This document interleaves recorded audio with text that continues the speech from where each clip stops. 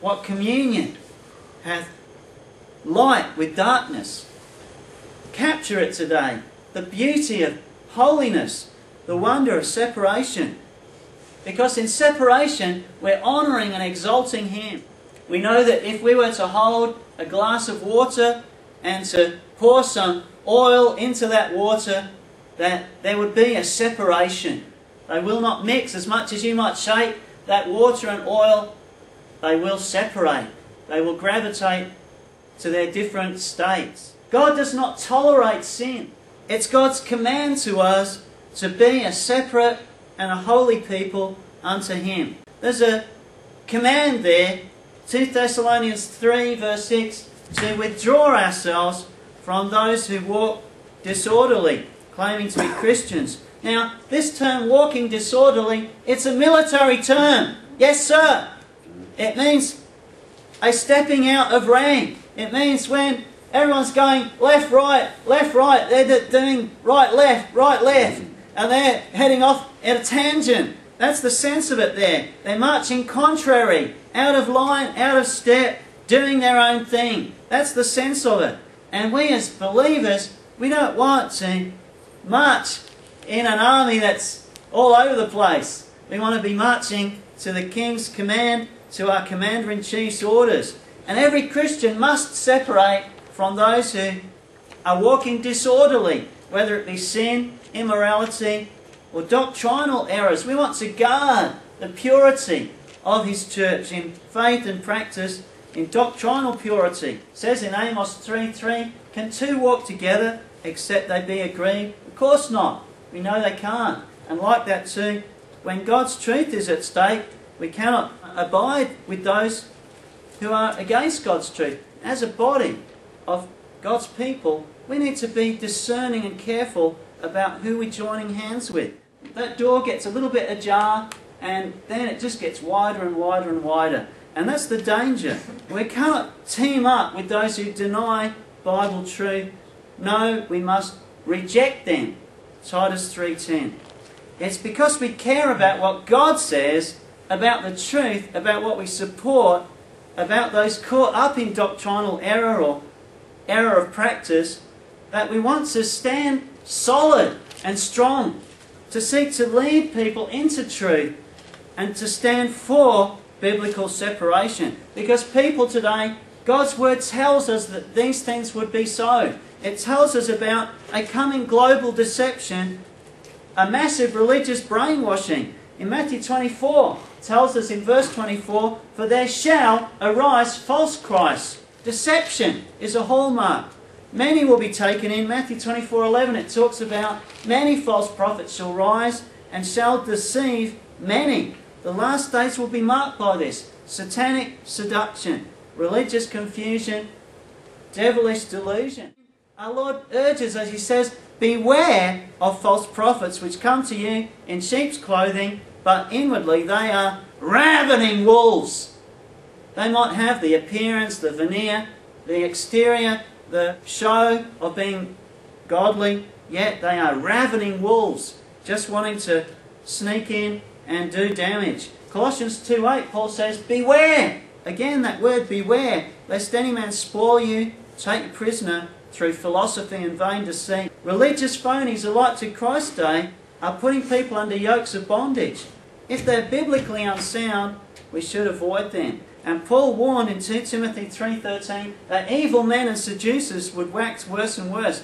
Peter also, in 2 Peter 2:1, he says to teaching of false prophets, he refers to that as damnable heresies.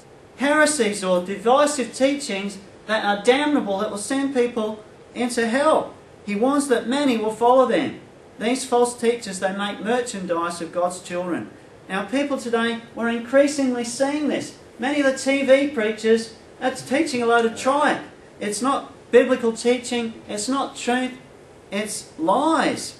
And we're seeing this increasingly today, counterfeit Christianity, with the rise of charismatic delusion and apostasy, where experience and emotion is elevated above divine revelation.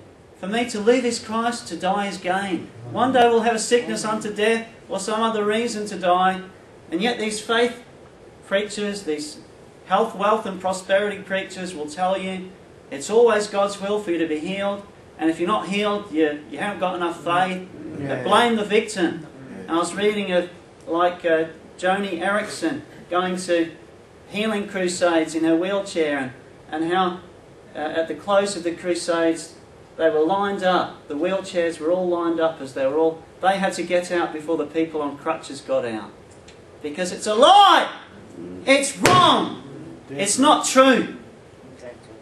These people are liars, and they're hoodwinking and cheating and conning people with a lie. People talking about tongue speaking and a prayer language. It's not in here. It isn't in here. There's a counterfeit Christianity. It's on the rise, and it's predominating such that it's mainstream. I'm saddened to see churches that they've opened that little door. It's gone ajar. I think it's like this now. Yeah. Where they've got Hillsong. Yeah. And they've got all manner of entertaining music and thrashing drums and the latest rock beat centre stage. Churches that were formerly founded with biblical truth and with a biblical heart. Yet the door has opened such that they've gone astray. It just whets the appetite for more and more of the same. It's a substitute. It's false fire, deep and dangerous error, where emotion is centre stage, where it's the feelings, it's the buzz, it's the warm and fuzzies that are taken over from God's Word. Open-mindedness now abounds in church circles towards unbiblical views. Open-mindedness. You know, you can get so open-minded that your brains falls out. Where they're opening their minds to unbiblical views. The Lord Jesus talks about the leaven of the Pharisees, the leaven of false doctrine. It means there's a spreading, there's a permeating. It's like yeast in flour. It's just going to rise. Just only needs an eensy-weensy bit. It's going to impact the whole lump. And leaven must be removed. We mustn't mix truth with error. 1 John 4:1, believe not every spirit, but try or test the spirits, whether they are of God. Paul warned in Galatians 3, O foolish Galatians, who hath bewitched you? He's talking to Christians. Who has bewitched you? Who has deceived you such that these seducing spirits have come and that you should not obey the truth? Foolish here, in Galatians 3, it talks about one without reasoning, without using their mind, without exercising discernment. Christians today, use your brain. Use your noddle. Use that, put it into gear today. Exercise discernment. God doesn't want you to put your brain into neutral.